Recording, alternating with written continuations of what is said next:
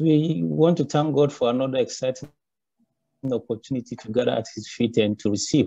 I want to thank Elder Nichi also for inviting me. And I want to thank all you guys for coming.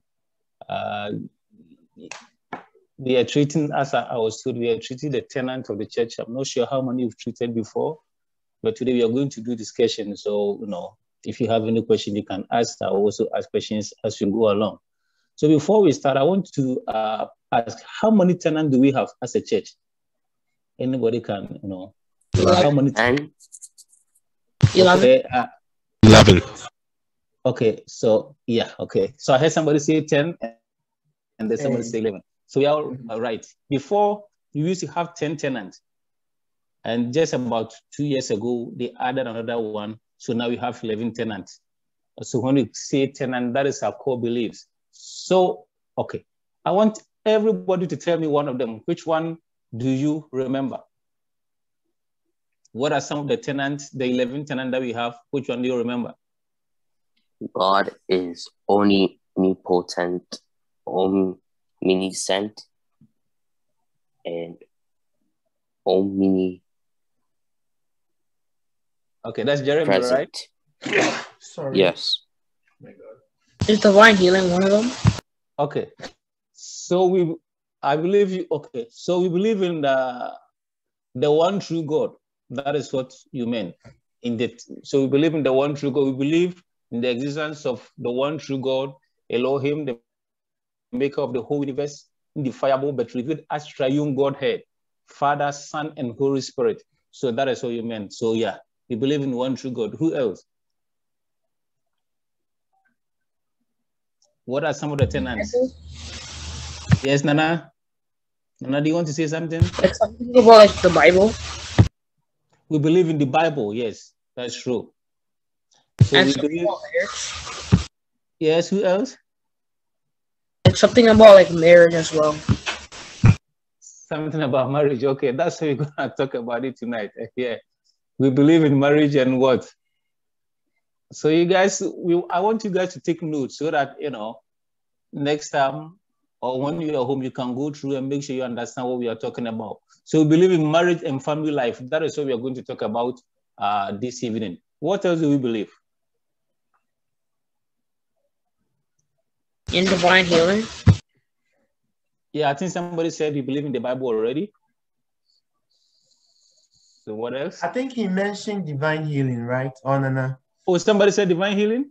Yeah. Okay, yes, we do believe in divine healing. Yes, that's one of them. Elder, have you treated all the tenants? Yeah, we treated marriage, but the person wasn't able to go very deep, right? That's why I wanted you to take it again. Okay, but you've treated all the tenants, right, so far? Yeah, we've treated everything, yeah. Okay, so guys, you need to tell me more. We still have a lot that you have to tell me. What are some of the tenants?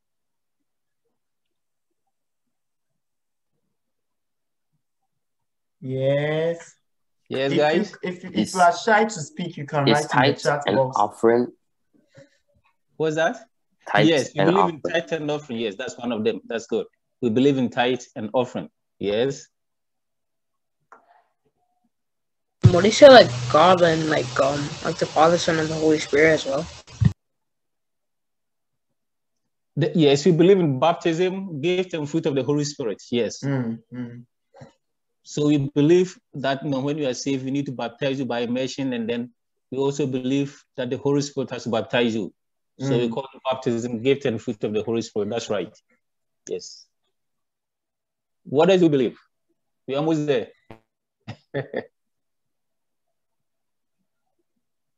Okay, so because of the time, let me just quickly run through and then. So we have 11 tenants, as you guys said. The number one, we believe in the Bible. Number two, we believe in the one true God. Number three, we believe in man's depraved nature. Okay, when we say man's depraved nature, we believe that all men have sinned and come short of the glory of God and are subject to eternal punishment and need repentance and regeneration. So we believe in that. We believe in the Savior because all men have sinned. There was a Savior, and there is a Savior. So we believe in the Savior. That is one tenant of the church. We believe in repentance regeneration, justification, and sanctification. So we can say repentance, justification, and sanctification. We believe in the sacrament of baptism and the Lord's Supper. That is why we go to Lord's Supper every month. We believe in baptism, gift, and fruit of the Holy Spirit. We believe in divine healing. We believe in tithe and offering. We believe in the second coming and the next life. So we believe that when you die, that is not the end. There is another life.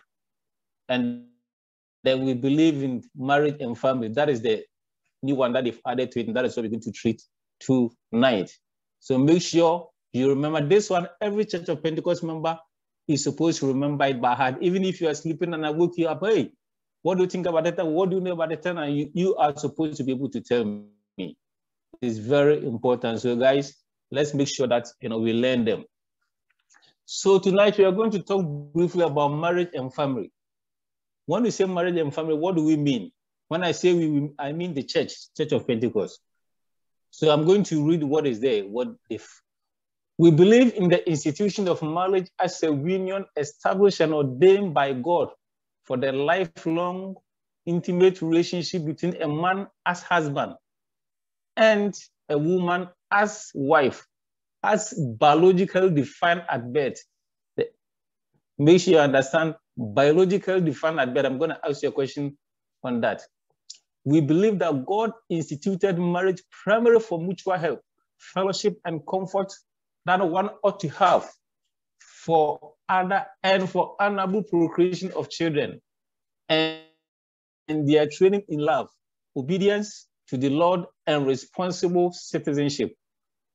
So we are going to read something from Genesis chapter 2, verse 18, and then from verse 21 to 25.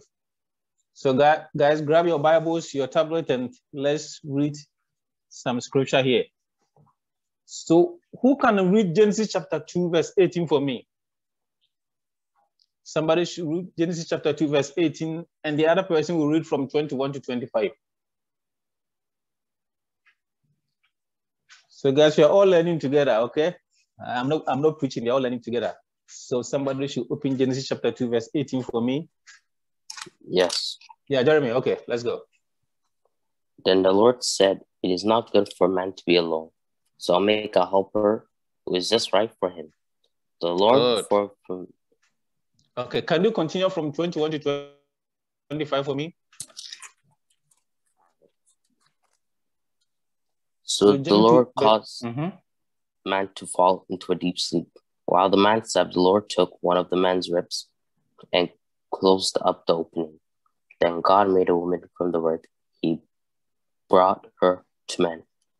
At least the man exclaimed, This one is bone from my fish bone and flesh from my flesh. She'll be called woman because she was taken from the man. This explains why a man leaves his father and mother and is joined to his wife, and the two are united into one. Now the man and his wife were both naked, but they felt no shame. Okay, thank you so much, Jeremy. Okay, guys, so when I was reading, if you paid attention, I said that we believe that in the institution of marriage as a union established and ordained by God for lifelong intimate relationship between a man as husband and a woman as wife, as biologically defined at birth. Why do you think they put that one there, biologically defined at birth? Why do you think they put it there? I want you guys to think about it and then let's discuss it.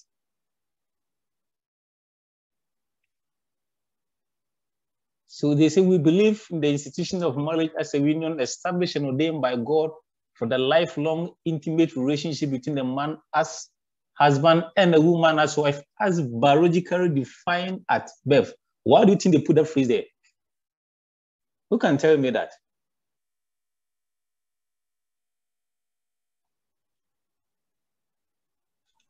Yes, let's not be silent. Yes, guys. You can write in the chat box guys, if you are shy to speak. Yes. Wait, what's the question again?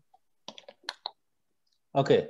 So I'm going to read it and then just pay attention. Okay. So they say we believe in the institution of marriage as a union established and ordained by God for the lifelong intimate relationship between a man as husband, right? That's number one. And a woman as wife, as biologically defined at birth. So my question is, why do you think they put as biologically defined at birth? That's the question. Why do you think they put that phrase there?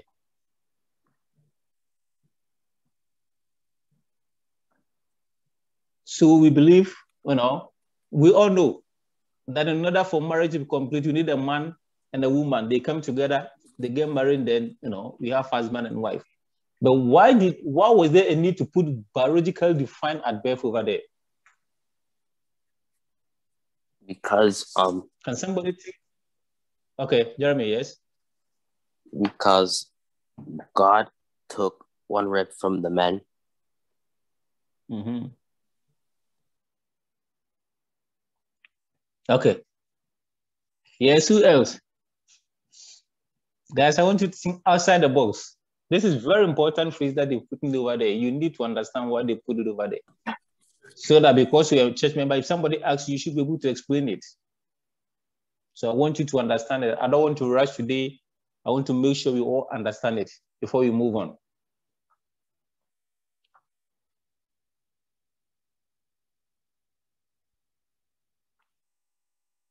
Okay. We all know how many genders we have, right? We all know that we have, like when you are born, you're either a boy or a girl. That's right, 2. So when you are born, you're either a boy or you're a girl. So you grow up, you're a man or you're a woman. So when you grow up, a man see a woman and they say, okay, I want to get, we want to get married, they get married. But now we see that if you do a lot of research now, they are saying that you have more than 2 genders, right? So somebody can say that, okay, I don't feel like, I am a man. So they'll go and do some processes and they say, okay, from today going, I am not a man, I am a woman. He was born a man. He was born, when he was born, he was a boy, But now he said, okay, I'm not a woman. So they go through some processes and then instead of being a man, he said, okay, now I am a woman. Now we are saying that if God made you a man, you're a man. You can't change that. If God made you a woman, you're a woman, you can't change that. So if you say that, okay, I don't feel like I'm a man, and you go through some processes and you feel like now you're a woman, and you go and see some man, and then you bring that man and say, okay, I want to get married to this man, the church is not going to accept that. Mm-hmm. Why? Because biologically you were born as a man. Biologically you were born as a woman. You can't change, your gender. You can't change who you are. So if you go through some, medical process and change your gender, what the church is saying that we don't accept that because that is not how God created you. Guys, do you understand that? Yeah. Okay, so that is the church's position. Now let's go to the scripture that we read. According to the Genesis that we read, we need to learn 1 or 2 things from here. Now, the Bible says that first God created Adam. There was no Eve. God created Adam. And he made all the animals. So the Bible said that God brought the animals that he had formed for Adam to name them, to see how Adam will call them. But when they came, there were 2, right? So you see a bird, 2, a goat, 2 sheep, all the animals were 2. In other words, they had their mate, but Adam was alone. So God saw that, no, Adam is alone. That's why the God said that it is not good for the man to be alone. So I will make a helper suitable for him. So God knew that, no, it is not good for Adam to live alone. So what God is saying that is it is not good for a man to live alone. That is why, when you are young, you don't live alone, right? You live with your parent. I'm assuming that all of you guys are living with your parents. For me, I am a grown-up, so I live with my wife and my children. So God said that, no, it is not good for a man to be alone, so I'll make him a helper. So God made a woman. What is the name of the woman that God made or God created?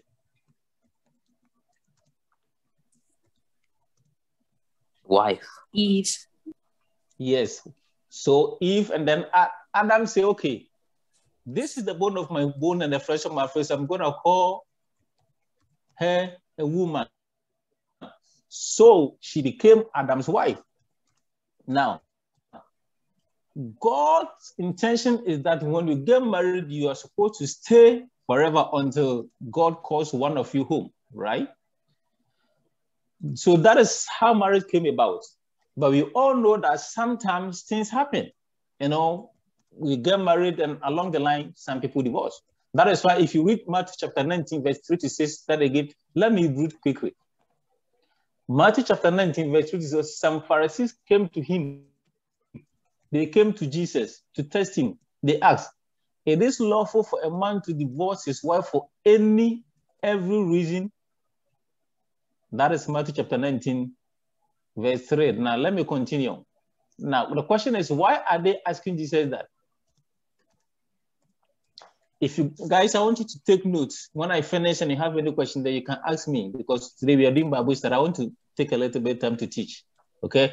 The reason why they are asking is that if you go back to the Old Testament, Deuteronomy chapter 24, verse 1, the book of Deuteronomy chapter 24, verse 1, it says that if a man marries a woman who becomes displeasing to him because he finds something indecent about her, and he writes her a certificate of divorce, gives it to her, and send her from his house.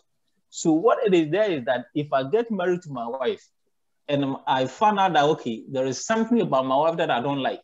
I don't like my wife cooking, you know, I don't like the way my wife dresses. All I needed to do is to write a certificate, give it to my wife, and then that's it. I divorce her. That was the... And so the Pharisees came and then they asked Jesus Christ, because Jesus was teaching them to say that man and woman, when they get married, they are supposed to live together for life until death do them part. So the Pharisees wanted to test Jesus, and then they came and asked Jesus that, knowing what Deuteronomy chapter 24, verse 1 has said. So let's continue to see what Jesus said.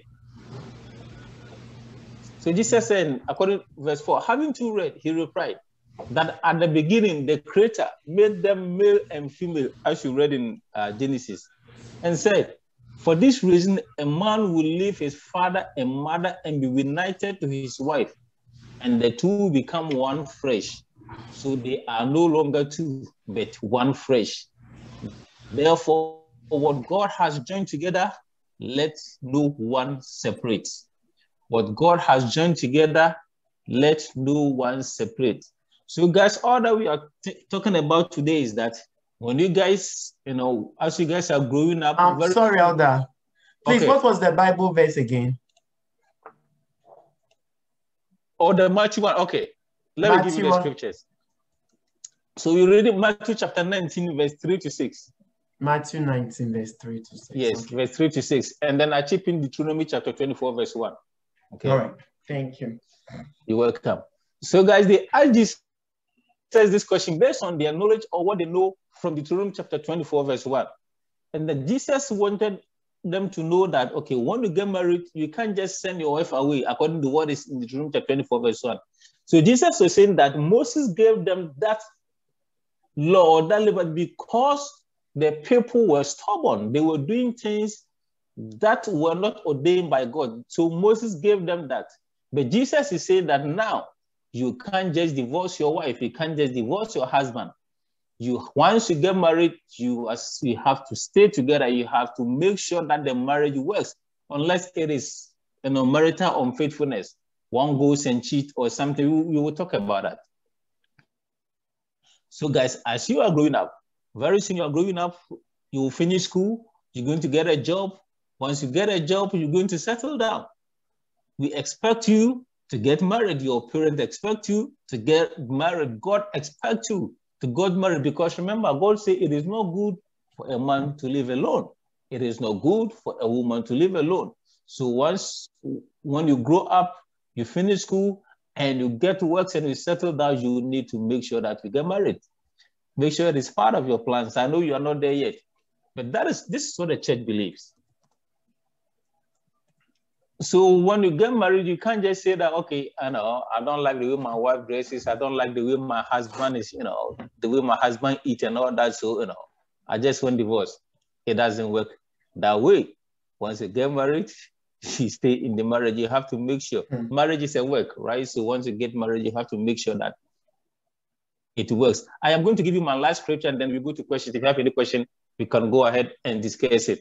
So if I read 1 Corinthians chapter 7, verse 1 and 2, I want somebody to read for me, and let us discuss it. 1 Corinthians chapter 7, verse 1 to 2.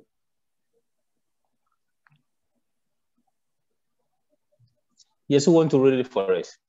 So, in other words, Elder, you are trying to say God doesn't like divorce, right?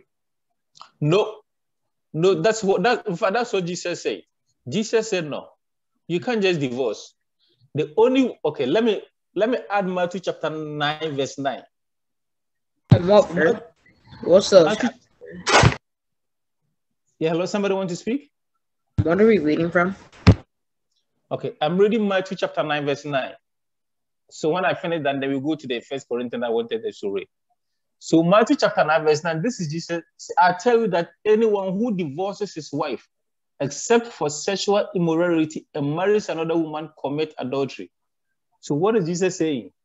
What Jesus is saying is that once you get married, you can't just divorce your wife. You can't just divorce your husband unless your partner go and cheat. If the partner go and cheat, then you are at liberty to divorce that person. Or Jesus even said that even if you still want your partner, you can still take your partner back. But at least this is the only place that it gives us, some wiggle room that, okay, if you want to divorce, this is the only reason why you can divorce your partner. Other than that, there is no other reason why you will say, okay, I don't like my wife, I don't like my husband, so I'm divorcing. Does that make sense, guys? Yes. Yeah. Okay. So let's read I want somebody to read 1 Corinthians chapter 7, verse 1 and 2. Let's learn something from there. Verse 1 to 2? Yes, chapter 7, verse 1 and 2, 1 Corinthians. Okay, so 6. Issachar had 4 sons. They were Tola, Hua. No, guys, we're reading 1 Corinthians chapter 7, verse 1 and 2. Oh, okay. Nana, you thought it was Chronicles, right? Yes, he's reading it from Old Testament. Okay.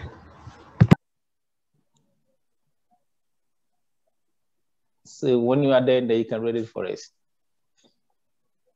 Okay, so it says you wrote to ask me about certain things. Mm-hmm. You say it is a good thing when a man does not marry. That may be true, but then people may have sex in wrong ways. So every man should have his own wife, and every woman should have her own husband. Okay. So here, this is Apostle Paul. People were asking him a lot of questions. So he's saying that, okay, if you think you don't want to get married, that's fine. That's fine. Nobody's going to force you to get married. Even though Jesus has said that, God has said that it's not good for a man to live alone, I'll make him a helper. Apostle Paul is saying that, okay, if you think, okay, you want to serve God, so you don't want any, because once you get married, you have obligations and all that. But if you think, you don't want to get married, you want to stay alone, that is fine. God is not going to judge you. God is not going to condemn you.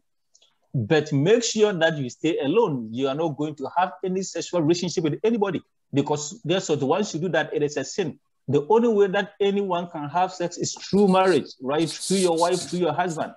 So if you don't want to get married, that is fine. But Apostle Paul is saying that it is not easy.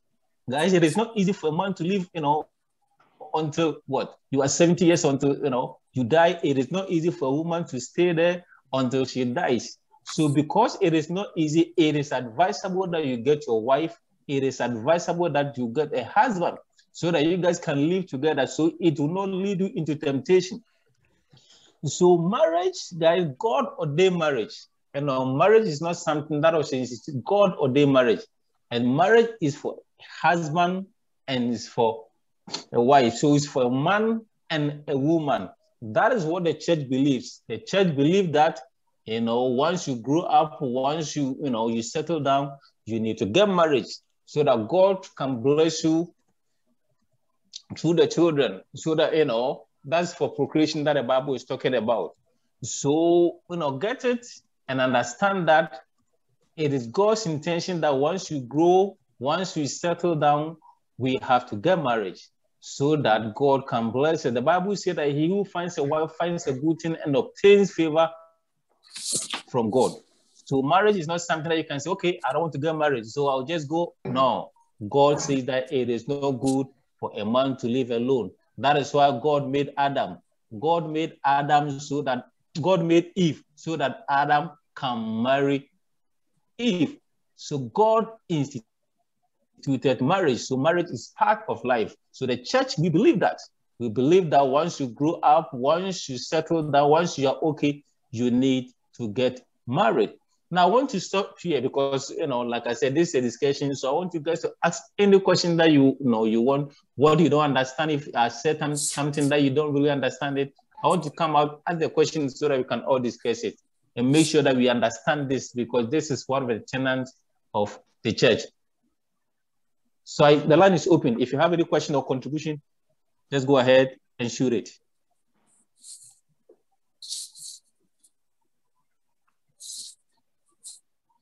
Yes, people. This is about divorce. This is about like divorce. Okay. Like men when abusing women or women abusing women. What do you do about that? Like, okay. So remember, God when you were reading it, remember what the Bible says. Let me say something here for you. What the Bible says. So the Lord, Genesis chapter 2, verse 25 to 25. So the Lord God caused the man to fall into a deep sleep. And while he was sleeping, he took one of the man's ribs and then closed up the place with flesh. So when a woman is a rib from a man, right? So it's like me. If you see a man who is abusing his wife, what it means is that person doesn't understand what the Bible talks about. He doesn't even understand that the woman is part of him. Because if I understand that the woman came from my rib, there is no way that I'm going to maltreat the lady. There's no way that I'm going to meet. But this is the church's position. Okay, even though we don't encourage divorce, but if you see that you're abusing your wife, that is why if you see that your husband or your wife is abusing you, you have to take in the church leadership. The church will step in.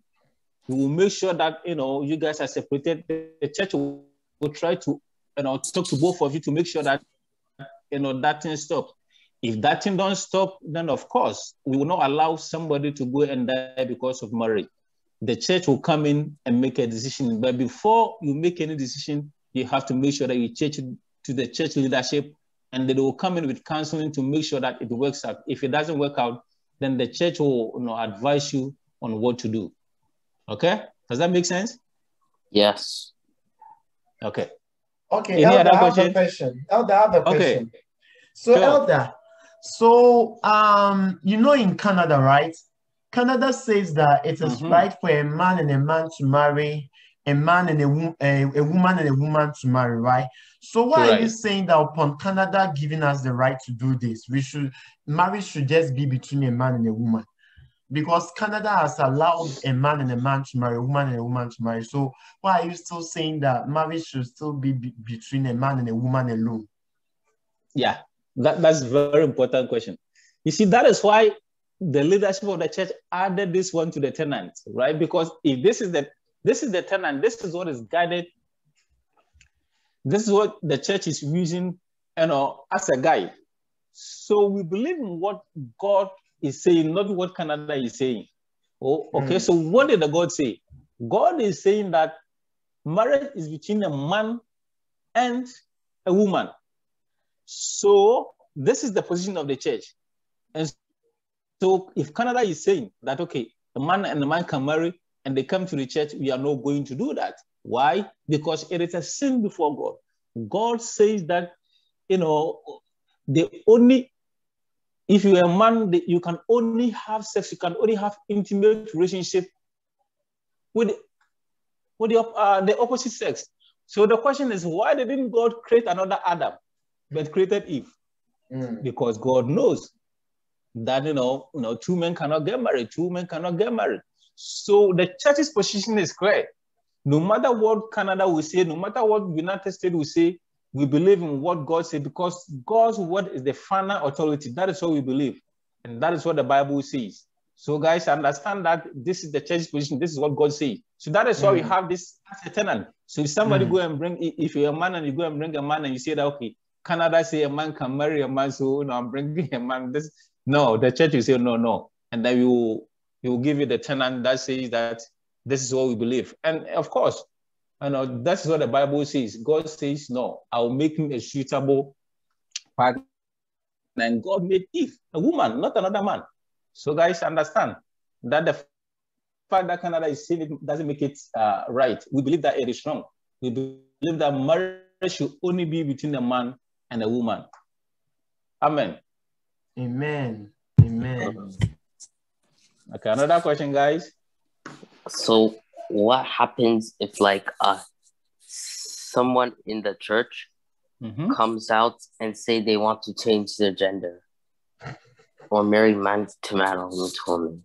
Yeah, that is why I asked the first question, right? You see the way they phrase what I read. Let me read it again, okay? He said, we believe. When I say we mean the church. We believe in the institutions of marriage as a union established and ordained by God for lifelong intimate relationship between a man as husband and a woman as a wife, as biologically defined at birth.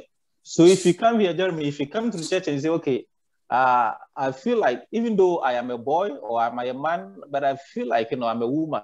So I want to go and change my gender so I can opposite the opposite sex. The church will give you this. Okay, read it. What is read it where? saying? Read where? We will give you the tenant that I just read, right? Because the tenant is saying that, let me read it again for you. The tenant is saying that a man as a husband and a woman as a wife as biologically defined at birth. So when when your mom gave birth to you, were you a boy or a girl? That is what the church is going to act upon it. So you can't come and say that now that I'm 15 years, now that I'm 18 years, I'm going to change my gender. The church is not going to accept that. Oh. Does that make sense, guys? Yes. So, like, what if you guys are confused? So what if Jeremy, ask the question. When the church doesn't accept something, but you don't obey them, like, do they like kick you out the church, or like what happens?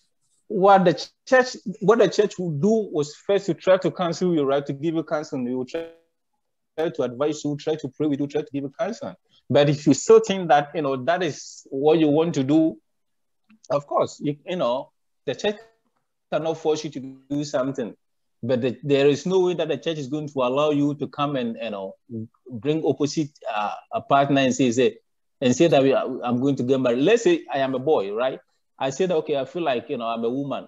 So, I'm going to some medical processes, and then I come back and I say, okay, now my name is no more Yao. My name is Jennifer. So I want to get married to, no, the church is not going to accept that because you were born a boy. So that's what we're trying to say. So we have the tenant. That is why I'm saying that make sure you understand the tenant of the church, because you have the tenant. If you take the church, some people can take the church to court, right? They say, okay, no, I want to do this. The church is saying no. So you will take this to court and then give them, okay, this is our tenant, read it. The court will read it and say, okay, no, I'm sorry, that is the tenant. So they can't go, and do anything outside the tenant of the church. So it is very important that we understand the tenant of the church so that it will guide us in whatever we do in the future. Okay, guys? All right. Please, I want to add a contribution. So with what Elder just beautifully said, right?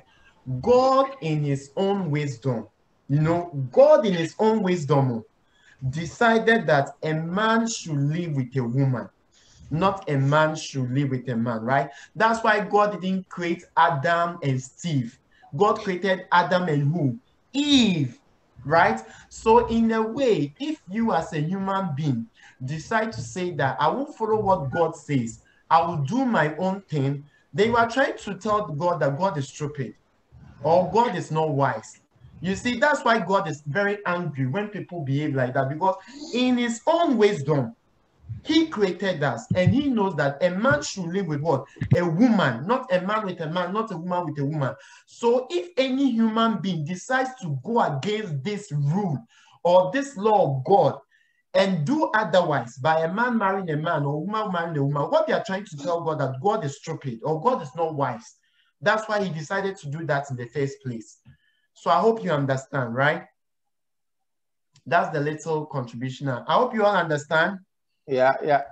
Thanks for the contribution. Yeah. Thank you very much. Okay. Theo. So guys, I think our time is almost up.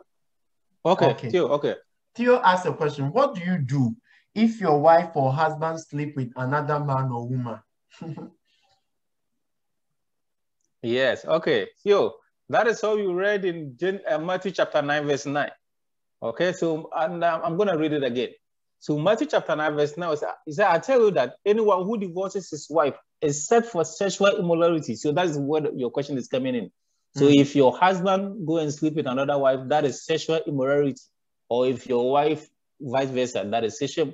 The Bible says that at that point, you are at a liberty to divorce that person if you so wish. But of course, if you want to, you can, the leadership of the church, or, we can talk to the other partner if you still love the person. And then you can come together. The person can, people make mistakes, right? We all make mistakes. So you can, we can advise the person, we can counsel the person, we can pray with the person can change. If you want, you can still marry the person. But of course, if you don't want, you can divorce that person and you are free. The church cannot do anything about it. And then I don't think God is not going to judge you based on that, because, the other person was unfaithful. Okay, Theo? Okay, and what time do you close? 9 o'clock, right? No, I said 9:15. So you can. Oh, no, okay, so that's fine. So, okay, guys. So if you have any questions, you can ask. You still have some time. Okay, I think Nana made a contribution. Nana made a contribution that they disrespected God by making their flag a rainbow, God's promise, which is what he didn't want. Right. Yeah, that's a good contribution. Thank you, Nana. Please, Elder, I have another question. So if in case my classmate comes, right, and tells me that he wants to change his gender because that's how he was born that way, how can I explain to that person from the word of God that he was not born that way? Yeah, so you have to let that person know that initially God created Adam, a man, right? And then later God created a woman out of Adam. Like that beautiful said, God did not create Steve, or God did not create another man. God in his own wisdom created a man and a woman. God is a very wise person. God is not stupid. He knows that you are going to function very well as a man. He knows that you're going to function very well as a woman. So if you come and you try to change your gender, what you are saying is that God did not make you, or God didn't know what he was doing when he was creating me. But guys, God has never made a single mistake. God never makes mistake. So we can see here, we can see what is now. We don't know what is going to happen in the next 10, 15 years. God knows that. God knows that you're going to function well as a woman, as a boy, as a girl. That is why he made you that way. So if you try to change your gender, what you tell God is that God, you are stupid. God, you didn't know what you were doing. Why did you create me that way? It's an insult to God. So what you advise that person is that he should seek counsel. You can talk to your pastor. We can pray. Prayer can change. Because guess what? Sometimes the devil tries to do all these things to manipulate, to change people's destiny. Because devils know what you're going to do in future, right? So you want to find a way to, divert your attention to change your destiny. That is why you need to pray to make sure that what God has for you will come to pass. So guys, if your friend comes to you and say this, then make sure that tell the person, okay, can I talk to my pastor about it? So you can talk to any of the elders or your pastor, and then we will give that person counseling, pray with that person, and then we believe that God is going to do it. Amen. Amen. Amen. Amen. I love one thing Elder said. He said at times Satan can manipulate people, right? Because it is not usual that someone is a man and he will think he's a woman, so he has to change. You should know that it's a Satan who is deceiving the person to think that way. So that means the person is under demonic manipulation too, and the person might need prayers, right? That's why we should remember one another in prayers. Amen. Thank you so much. Very Elder. important. Thank you so much. Wait, I have a question. What happens if, like, let's say you want a divorce for like another reason for a reason other than cheating or abuse? Like maybe it's like an argument. Maybe you got into like some type of like argument, like stuff, and the relationship is more toxic. Okay, so this is Jeremy, right? Yes. Okay, so Jeremy, you remember what Jesus said? He said they came to Jesus, right? Let us read the Bible again, because no matter I want the scripture to talk for us. Let's read Matthew chapter 19, verse 3 to see that we read again, and then I'll chip in the Deuteronomy. So Matthew chapter 19, verse 3 to 6. The Bible said that some Pharisees came to him to test him. They came to him to do what? To test him. They came to Jesus. So they asked, is it lawful for a man to divorce his wife for any and every reason? Mean something like, okay, maybe they don't agree on certain things. They are always fighting. They're always quarreling. So can they divorce? And then Jesus is saying this, okay. That's verse 3. Let's jump to verse 4. Jesus said, haven't you read? He replied that at the beginning, the Creator, that is God, made them male and female, and said, for this reason, a man will leave his father and mother and be united to his wife, and the two will become one flesh. So they are no longer two, but one flesh. Therefore, what God has joined together, let no one separate it. So if God put together, let no one separate. You can't say that, okay, I don't agree with my wife for so many things. Because of that, I think I'm going to divorce my wife. Jesus is saying that, no, that will not cut. So that's why Jesus is saying that the only reason that you can divorce your partner is, when the person is unfaithful.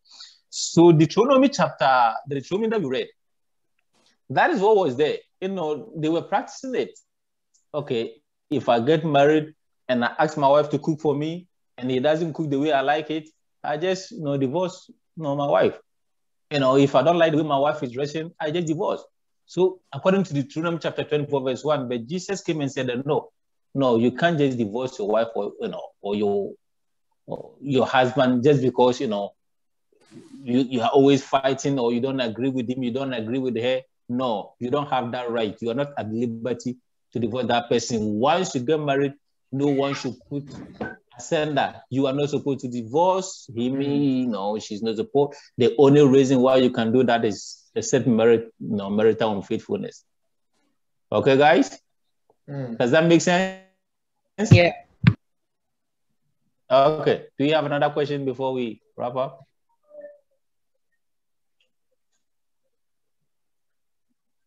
So, guys, let me say this. That is why, when you're going to get married, you have to make sure that you pray. You really have to pray. You have to make sure that you pray very well. You have to make sure that God directs you. Because guess what? You can't just go and get married and then the next month you come and say, okay, I think we are not compatible, so I want to get divorced. No, it doesn't work that way. Once we bless you, once you get married, the Bible says that no one should put asunder.